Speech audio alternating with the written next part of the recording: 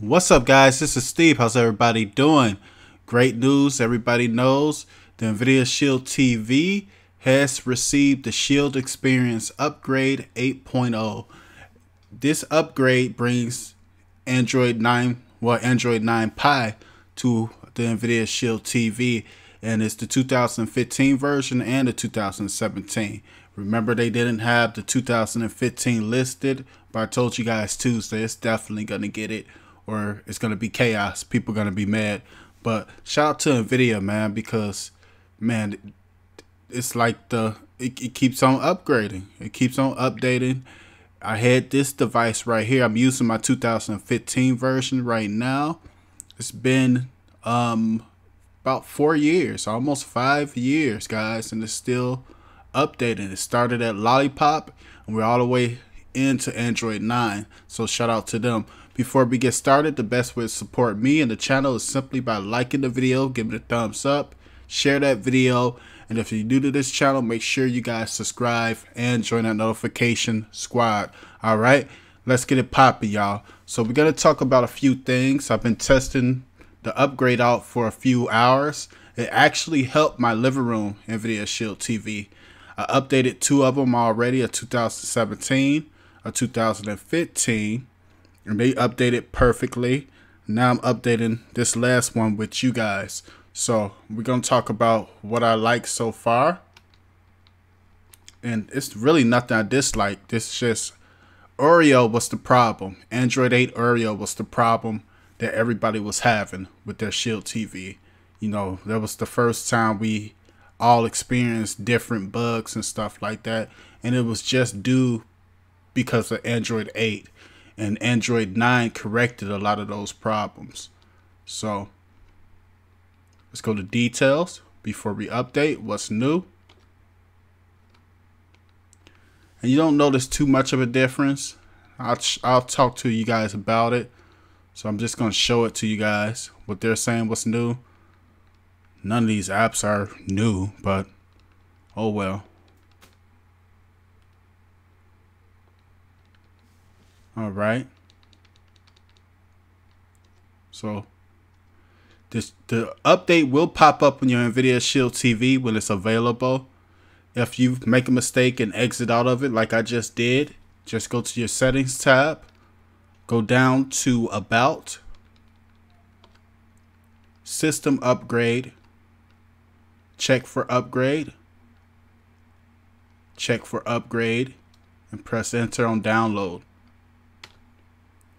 If you do not have the Shield Experience Upgrade 8.0, do not panic. It's gonna come. You know, it's been known before in the past that we all do not receive our updates at the same time. You know, so give it a day or so if you haven't received it, and you will. You definitely will. I got a lot of people I've seen that they're scared to update it. And I don't know what for. I don't know why you're scared. I heard of some people saying they had issues. And it's common when you switch to a different Android version that some people might have issues. But I ran and updated. You know, I was iffy about updating to Android 8. But to Android 9, I ran and updated because I hated Oreo. I didn't like Oreo. No. It started, you know, Nvidia developers worked on it, and it started actually getting better. But like I said, my living room Nvidia Shield TV, it was never, you know, it was good, it worked, but it was some things that I noticed that just wasn't working properly. One being the Wi-Fi. I was having Wi-Fi issues, and the speed. This update cleared a lot of that. You know, I'm getting a definitely major boost in my speed since I updated, and it seems to be moving a little bit faster. So I'm great for Android 9. But I know you guys who had your Nvidia Shield since 2015, man, you guys are just that comes with the ticket. People say about the $199 that you have to spend for it, but we had it for 4 years. We started at Android Lollipop. That's Android 5. with an Android 9. This is the longest I ever seen a device keep on updating to Android. Well, two different Android firmwares. I never seen on. Usually a company, if you got one different bump up to an Android version, you did well in different companies. Because usually, back in the day, they'll make a device. Then when a different Android version comes out, they'll make another device, give it a little bit better specs, and update that one. But pretty much don't do anything to the one you had before. So you're kind of like forced to buy the newer device if you want that Android version. So Nvidia didn't put us through that. So shout out to them. All right. Remember too, guys, to do all my videos in real time if you're new to watching me. And I just wanted to update this one right in front of you guys. Let me know how this volume sounds for the video, because you guys know I used to use my computer to record my videos. Lately I've been using OBS just to try new things out. And the last video I did with OBS, it was a good video, but the volume sounded a little bit down, so I bumped the volume up.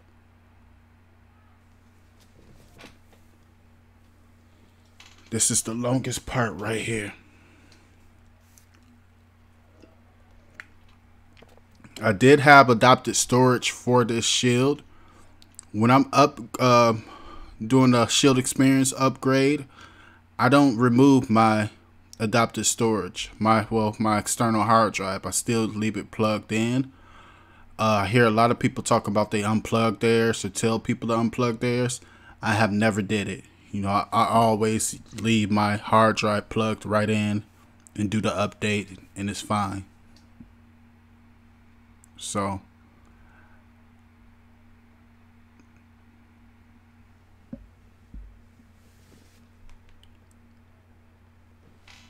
I want to screenshot this part right here.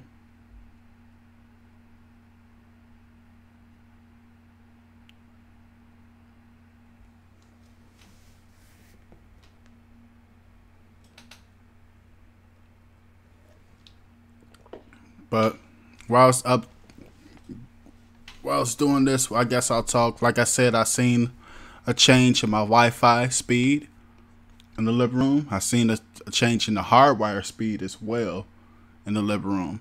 So I'm just thankful for that. I'm thankful to be away from Android 8. I'm telling you guys, I hate Android 8.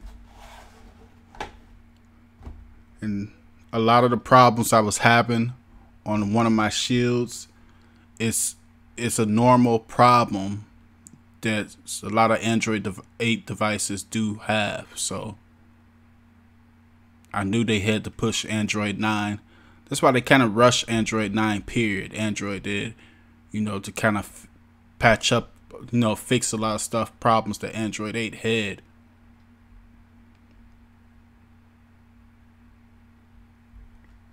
Now, hoping I get it on my phone as well.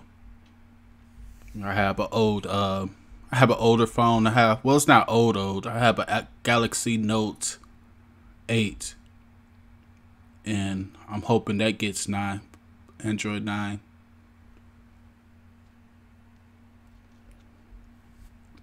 But either way, I think I might be getting that Note 10, maybe. Depends when it hits.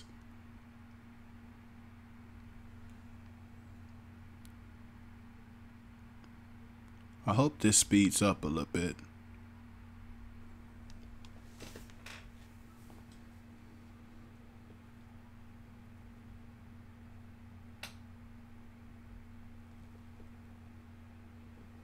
I don't know what just happened. It restarted.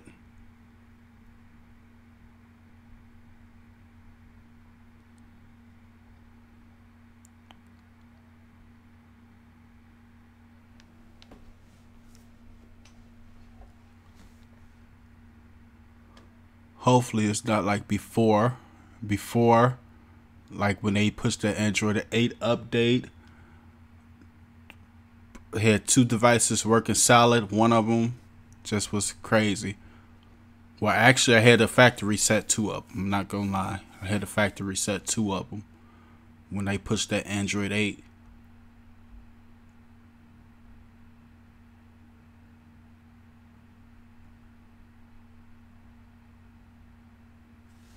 So, I think it's taking the update right now.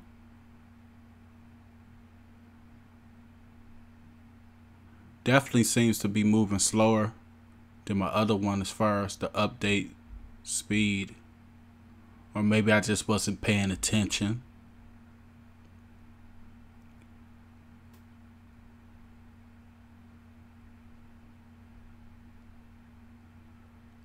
That's something too I noticed. You see that US drive connected? It's connecting a whole lot faster. I've been noticing that issue since Android 8 Oreo as well. When I was on Android 7 with the Shield, my external hard drive would connect quick.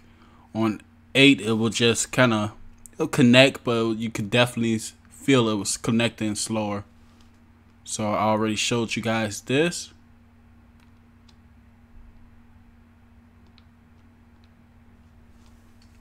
Let me screenshot too. All right.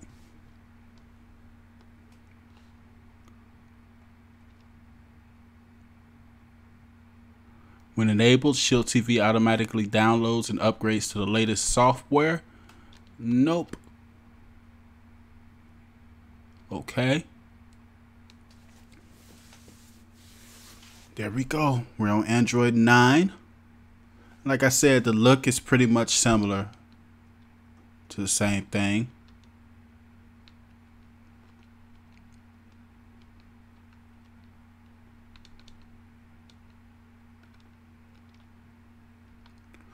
Okay, what I noticed so far, as far as some differences in the settings.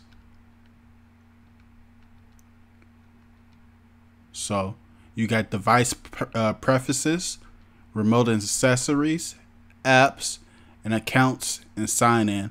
If you have any accounts, because I know I have my Dropbox, you know, I side-loaded Dropbox to my other Nvidia Shield TV, and it even shows that. It shows anything that you're signed into on this accounts and sign in. So that's pretty dope. Apps. And this also, Android 9 fixed the some of the permissions too that Android 8 started messing up with. Like some of our apps, remember the floating apps app? Now you can draw over apps again, so you can use some of those apps that became incompatible with Android 8. You know, with the Android 8, look, app permissions, show you. Additional permissions. Special app access. So display over other apps. I don't have none that can do it, but yeah, if it's an app that did that, you can use it now. Recently opened apps. You can see all your apps.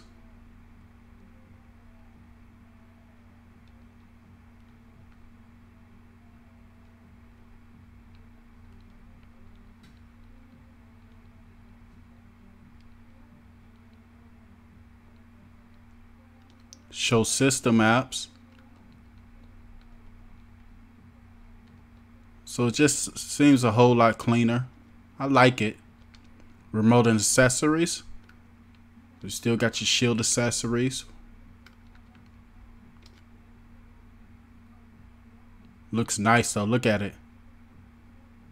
It's kind of giving you a preview, I think, about how the new gamepad and controller is going to look. So they kind of snuck that one in. Let me screenshot this as well. They snuck this in. So I'm thinking this is the new look, the design of the newer remote and controller. All right. Add Bluetooth accessories, same way. So shield accessories just changed right there, the look. Device preferences.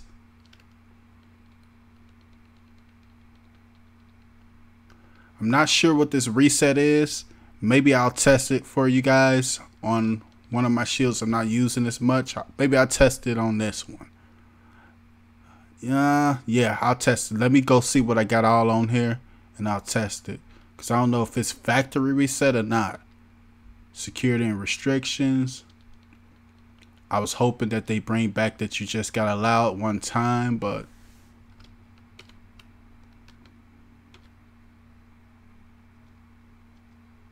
it's still, you got to do it each one. System. You know, this is where you can do the Nvidia share, where you can allow that on that. This is some new stuff over here. USB port power. Storage. Transfer files over local network. Okay. Let's go back to system. Customize quick settings. You can enable the Bluetooth, so you can disconnect all Bluetooth accessories. You can add that option to the quick settings now. Restart Wi-Fi. I think that's new as well. Check for upgrade. I don't know if that was new or not. So it's pretty cool. It's pretty cool, man. Display and sound. Advanced sound.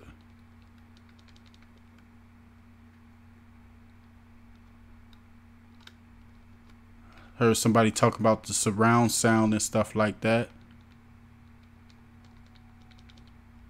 You know, go definitely check this out if you was having problems. About.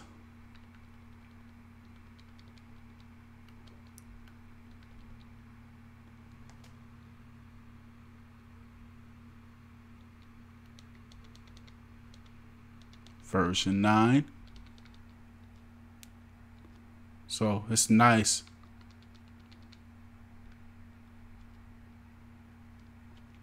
One thing I did notice as well is the previews.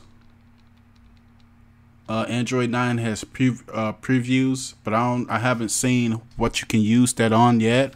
Like I said, I'm gonna test it for a few more days and let you guys know what I come up with. But so far so good, man. I'm liking this update. I'm glad they made it. So definitely shout out to them. Let me know what you guys are thinking about the update so far. Are you guys enjoying it? Are you guys having problems? Let this be the troubleshoot video. If you're having problems, comment and let me know the problem that you're having. And if I can't help you, maybe somebody else who's watching the video can help you. Or, you know, I can email and find out what's going on. So definitely troubleshoot right here in this video and let me know what's going on if you're having problems. So far so good for me. I'm loving it. I'm gonna test it for a couple days though. You know, a few hours doesn't really tell the tale, you know. So we're gonna test it for a couple days and see how it goes. But definitely comment, share this video, like this video for me if you enjoyed it, and subscribe to this channel if you're new, and tune in next time so I can show you how to make the box yours. Thanks for watching, guys.